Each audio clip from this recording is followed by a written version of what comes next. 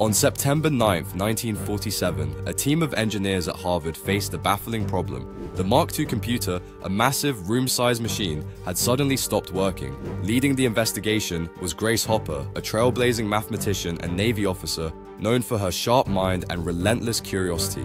As the team meticulously examined the machine's complex circuits, they uncovered something unexpected: a tiny dead moth trapped between the relays. This literal insect was causing the malfunction.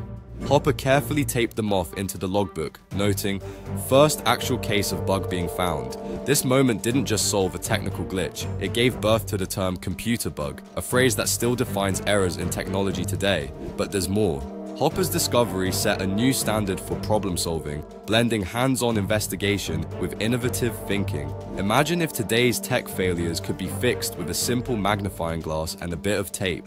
So next time your device crashes, remember, the first bug in computing history had wings.